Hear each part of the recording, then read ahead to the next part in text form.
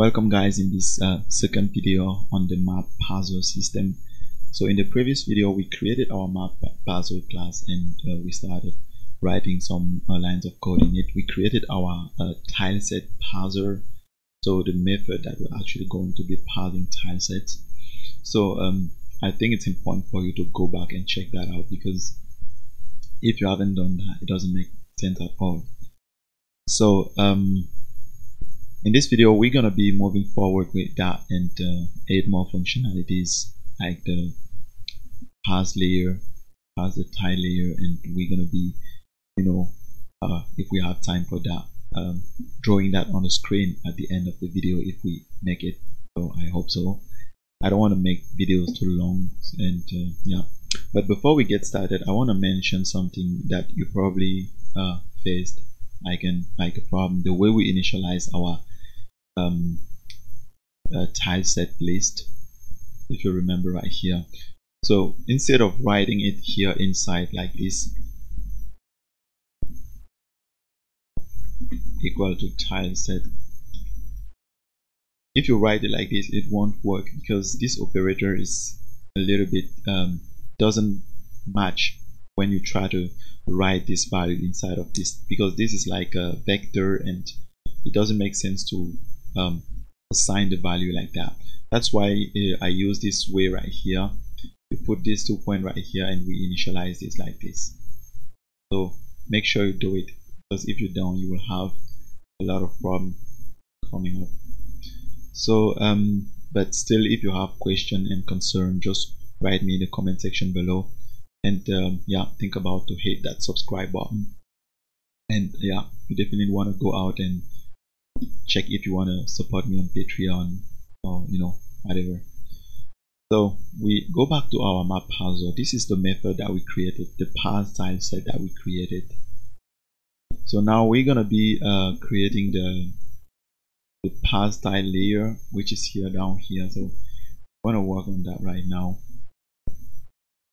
So let me set up my, I want to remove this and make sure I have enough space to see.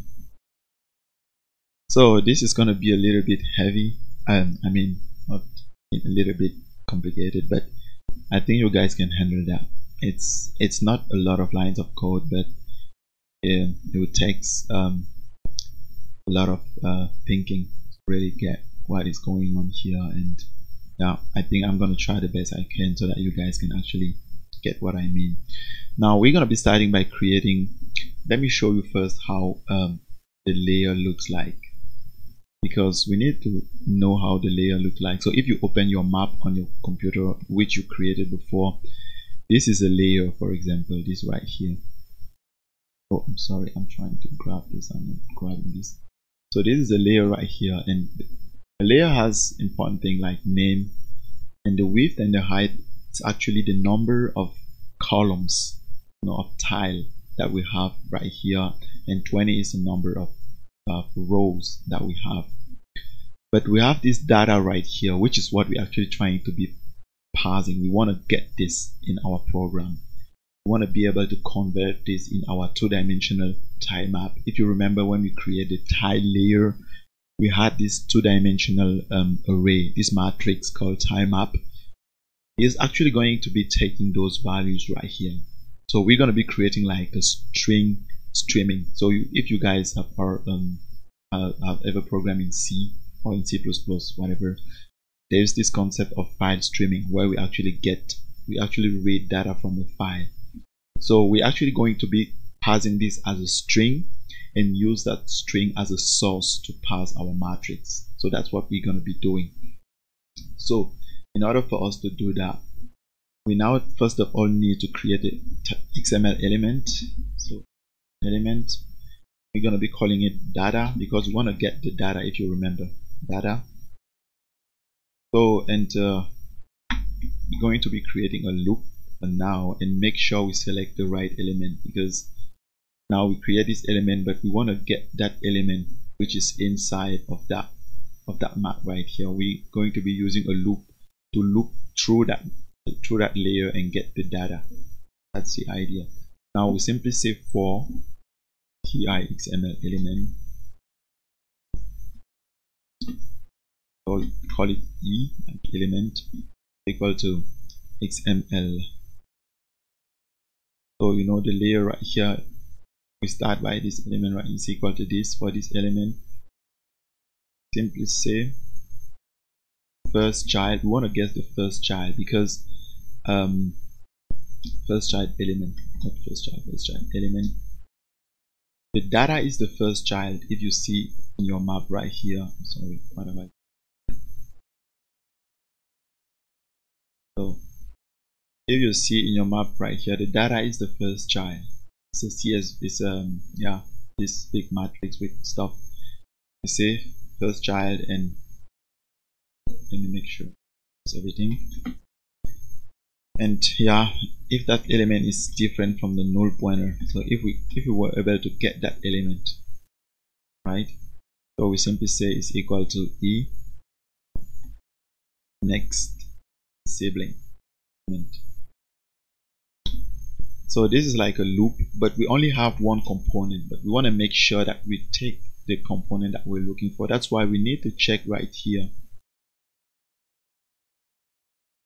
Is the name of that component which we're actually on right now equal to data? Then we take that element and put it in data that we declared before. So we're actually trying to get the right, make sure that we get the data, that element called data. That's why we make this loop right here, because it can happen that we have more than one child component inside of that layer. That's why we want to make sure we select the right one, and we search for the data and put it inside of this variable. Now it goes, we are sure that we have the data, and when we find it, we just break, because there can be two data in a map. There is only one, so that's why when we find it, we just break. Now the first thing we want to do is to get some important information about that. First of all, we want to get the matrix I showed you before, and we get that matrix actually as a string using this function right here, get text. So we define this string called matrix, and we say data get text. So the whole matrix right here is going to be giving to that matrix guy, which is like a text. It's just a string actually, no big text. And now we're going to be defining that matrix right here as a input string stream. So I've been talking about file streaming, so we're talking about string streaming. Weird, I know, it's like weird stuff. So now we have this ID, which is the actual value of the tile on this map. So it could be this one here or this one right here. We have that variable that we're going to be converting it into an integer to put it in our tile map that we created before. So this is how we're going to be doing it. We need to create that tile map first. So we have this done. We say tile map. Since we already included tile layer, we have tile map also included. We have tile map, and we say tile map. We want to define the size of that tile map. So we have row count, std, vector, integer, and we want to define, don't have to be here. Yeah. So we want to define like the call count.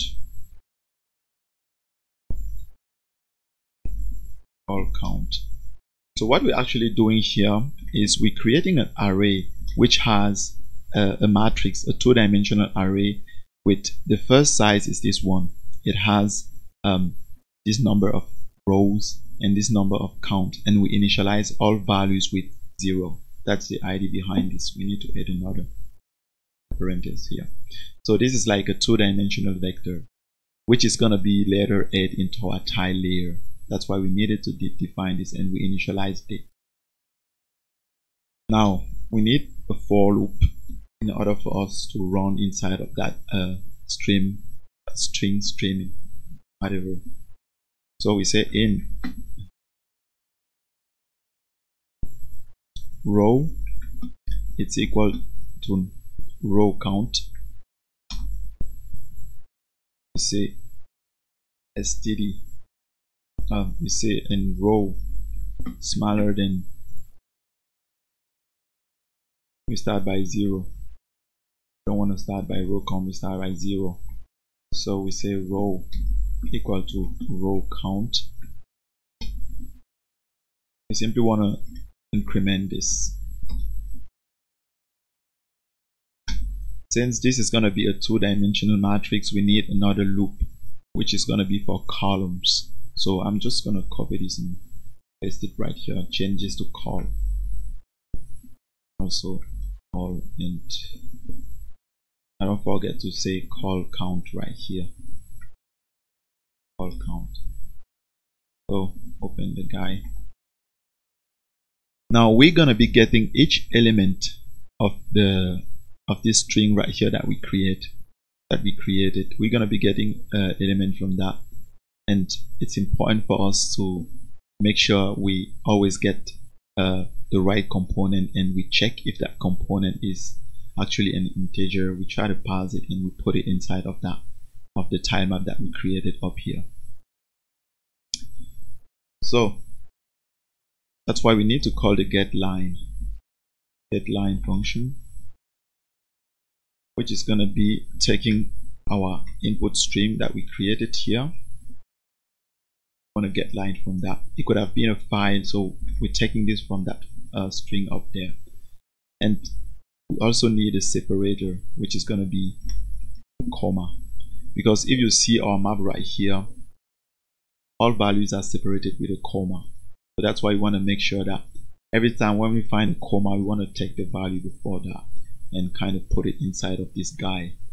So we read from this file streaming, we put it inside of this guy. Every time we make this comma, we take the value, put it inside here.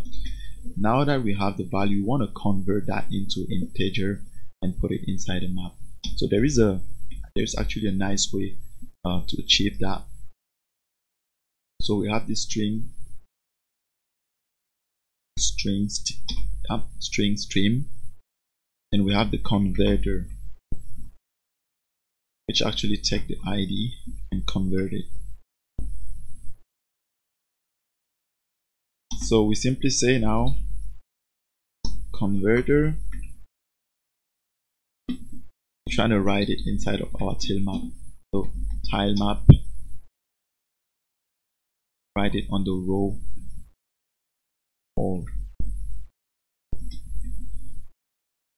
So now we're reading this, and we also want to check, okay, if we're still good. That which means if we haven't reached the end of this file, if we're still going on, that's important for us to check.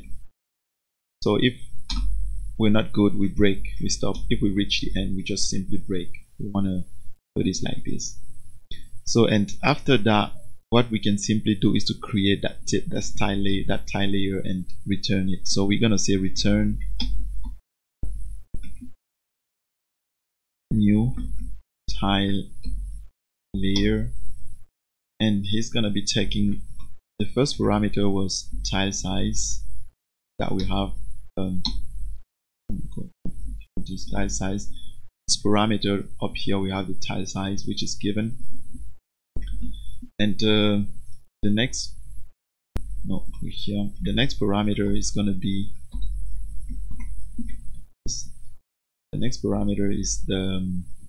the row count. So we have row count, yeah, and the next one is going to be our count. And yeah, we have our tile map that we just created, and we also need to pass the till sets, which is up here, this parameter. Now we just passed a layer. That's actually what we've done right here. Now we're gonna be moving forward and create our parse function. That parse guy is the guy who will call this function. For example, we have more than one map right here, so he's gonna be calling this function every time we find a new layer in our XML file and then parse it. That's why it's important for us to create that function right now. So first of all, I want to remove this guy. Don't need to have it right here. It's a simple getter, so we can deal with that here by just adding like return and map dict. So don't need that anymore. Now we have this clean function that we also want to put down because we're going to be writing things in there, but now put it like that. So now our parse function. So the first thing we want to do is to create an XML document, because if you see, this is the guy who takes the source, the XML file. So we want to create like an XML document and check if that file is correctly opened. So this is how we do it. We have this tiny XML document that we created and we try to load it.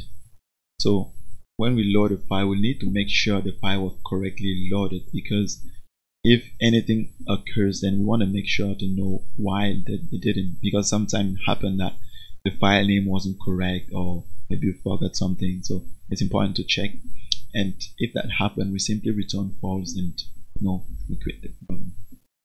But if everything was perfect, then we need to get the root element. The root element is the first element of the XML file. So let me, oh, I'm sorry, what happened here? Close this one. So let me open that other file right here. So the root element is this guy, map. So in our case, the root element is map. So that's why it's important. It's the first element that we have in the XML file. Now we want to define some components that are going to be important.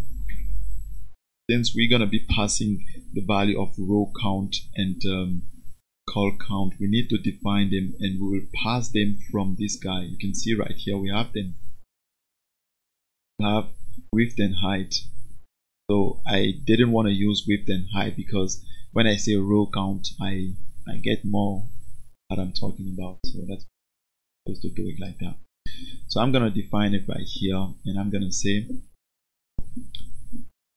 row count and all count, and tile size also is important. So shall I that with 0, and we want to get that from the root element because we need that. We're going to get that from the root element. So and we simply get that from the root element. So the width is for the call count. Make sure you put that correct value there. And the height is for row count. And tile size is tile width, because we have tile width and tile height.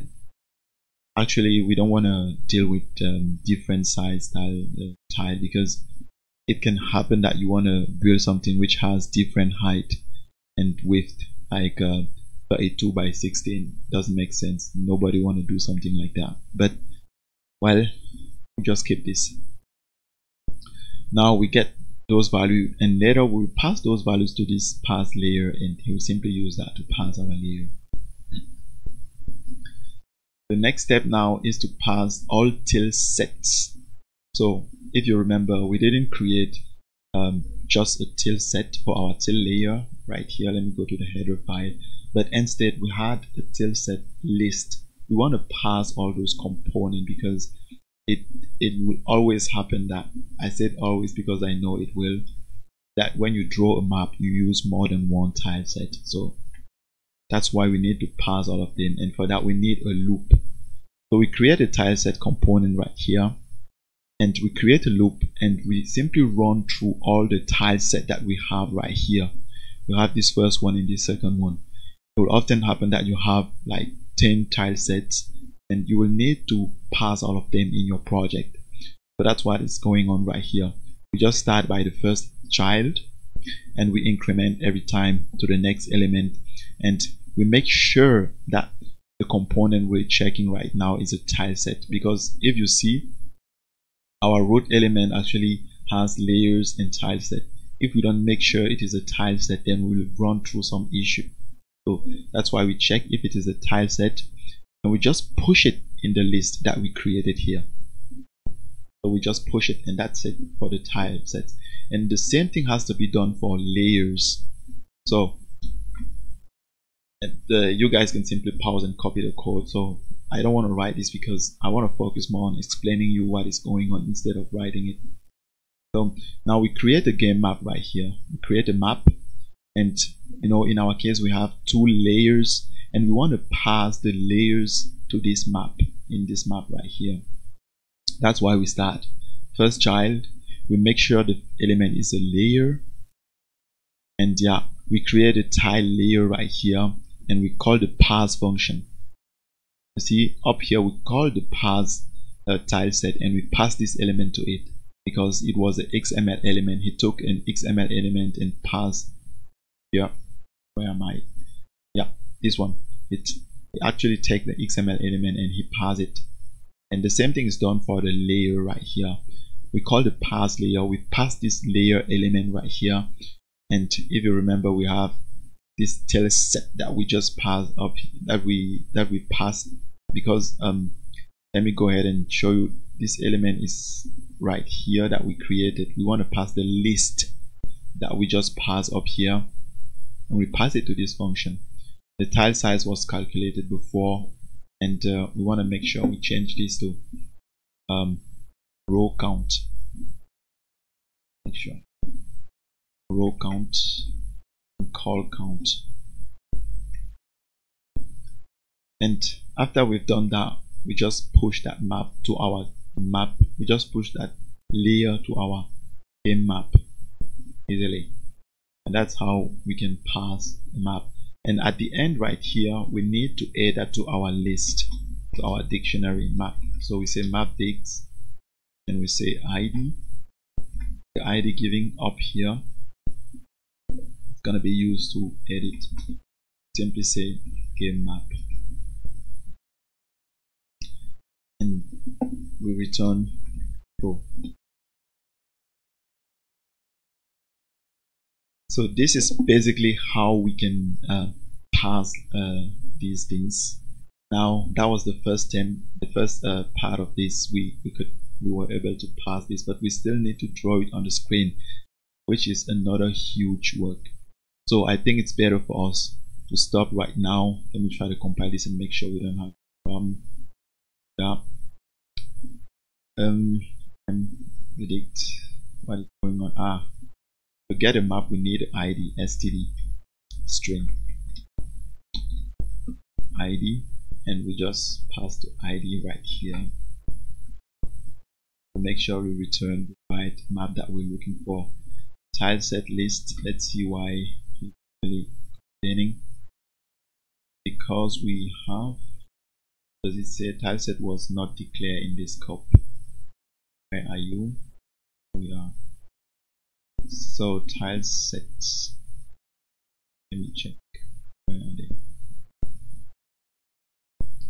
So I also want to mention some things because I know you guys will face this struggle. Right here you see the map layers variable right here is a private variable. So how can I access this when it's private? That's why I add this, go to the map, to game map. You see I have friend class. So the friend class tag actually gives access. This class would actually have access to the private component of the map. Since the map parser will always have map, I think it makes sense for us to simply edit right here and simply access this. So just write this friend class right here, and also make sure you correct, because I did have layer right here, layers. So make sure you put map layers. And yeah, just compile it and see if you have any issue. I think everything should be straightforward. And yeah, I think that's all. So if we compile this,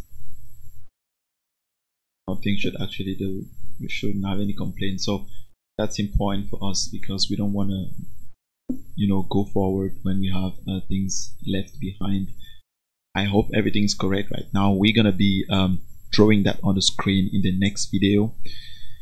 Yeah, as I said, this is a little bit heavy, but if it didn't work for you, you can simply go out and download the source code in the description below. So I'll make sure it's working. And yeah, thank you for watching. Think about to support me on Patreon and subscribe. Ciao.